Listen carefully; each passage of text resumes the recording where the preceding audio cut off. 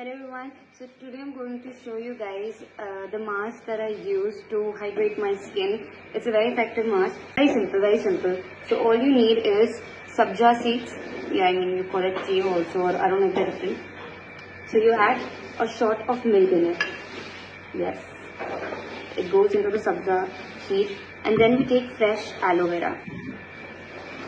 So I'm going to open it. So this mask is very hydrating. It doesn't do anything for acne and all, but just nourishes your skin. And I think once a week, everyone should just, give their skin some nourishment. So I'm going to put some fresh aloe vera. I know it looks very,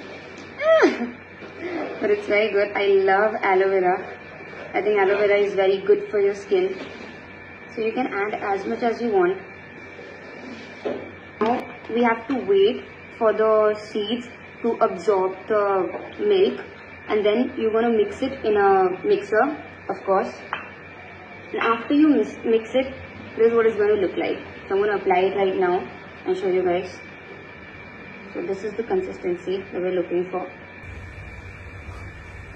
It's so sticky, it's not going to stick well, but you have to stick it so that it hydrates your skin.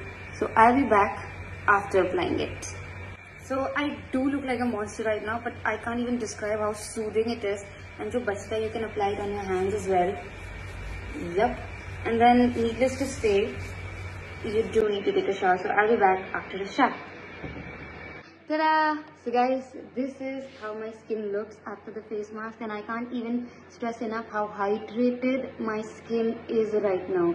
Really, it feels amazing. So I think this is way better than any store-bought face mask sheet that you guys buy, because it just requires 4 ingredients and it's super cheap. So guys, please try it and let me know, and do tag me in your stories and everything, and if you don't, then bye.